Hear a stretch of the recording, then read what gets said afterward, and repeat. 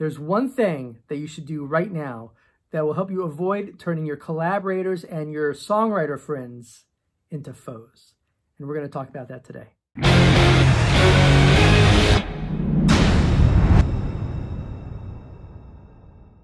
Now, it's easy to get together with your various collaborators and songwriter friends and write a track, write a song, and then dream of all the success that this song can bring you. And the reality is that it very well can. It could bring you hundreds of thousands of dollars. It could bring you millions of dollars. You know, we don't know what this actual asset that we're creating, we don't really know what the potential is for it. It might sit for a year or two, and then it might explode and become a theme song on a show or something like that and make us a lot of money. There's really no way to predict that. However, we have to protect ourselves when we're in the writing process, because when money gets involved, you'd be surprised how quickly friends and collaborators change. Let me give you an example. Let's say you write a song with someone and you have the verses, you both get together and you both collaboratively write a bridge, and they write, we'll say 3 lines of the chorus, and you add on that 4th line. That's a pretty collaborative effort, right? And that's typically how songs are written. People focus more on certain sections, and it's really never, 50-50. No one writes 50% of the chorus and the other person writes 50% of the chorus. And it's just not really, that's not the way I've experienced it. But generally, you collaborate. And when you put it all together, it's this magnificent song.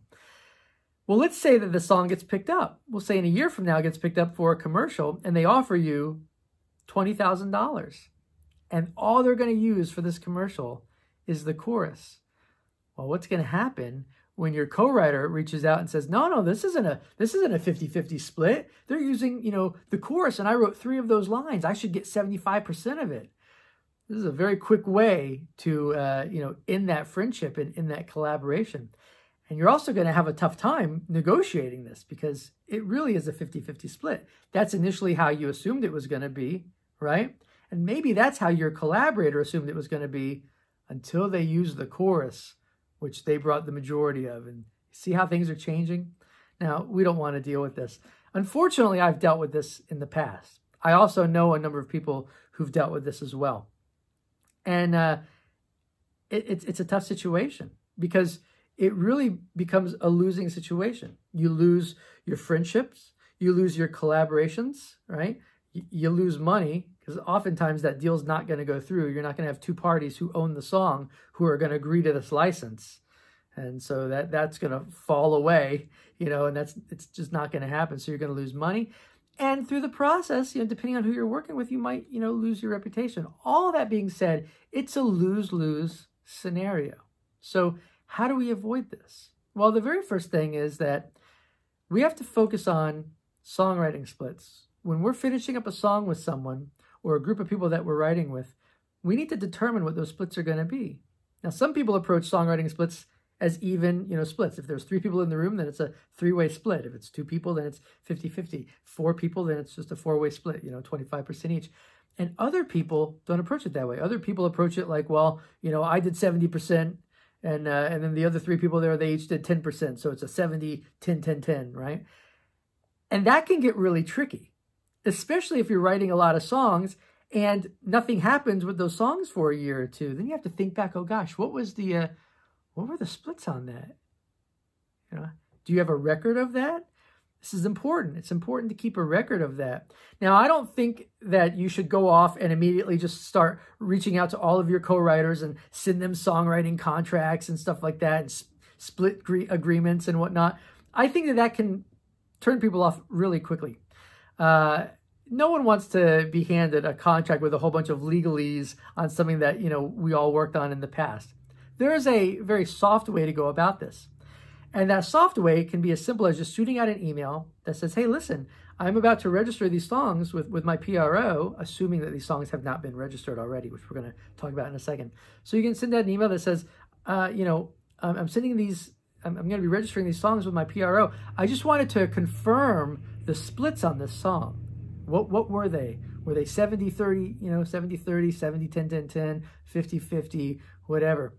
Once you get a response back, that's basically, their response. That's basically a written little agreement. You can print that out and put it in a folder if you want.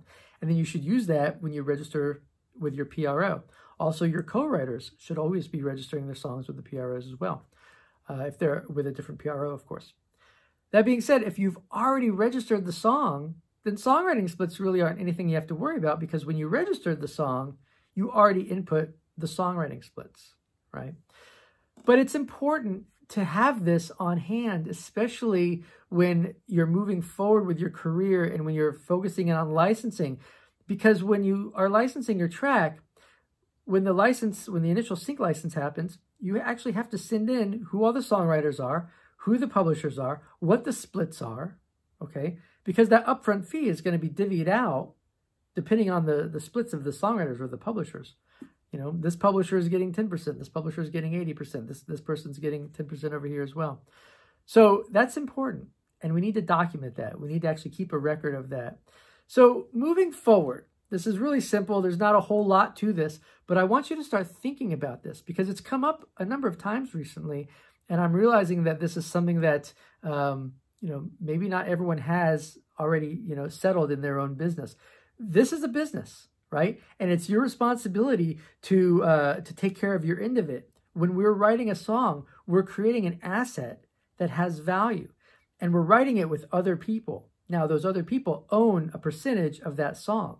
And when anything happens with that song, those other owners have to agree with it as well. All right. So when we get a sync license on that track, those other owners, even if they own 5% of it, they still have to agree to the 5% of that license. All right. So moving forward, something to think about: songwriting splits. If you haven't registered your songs yet, it would be wise to just shoot an email out to your various co-writers and just let them know, hey, listen, I'm going to start registering these tracks, and I just wanted to double check on our songwriting splits. We want to make sure we have all of this squared away before we start licensing our tracks. All right. So I hope that's encouraging and informative, and I will see you soon.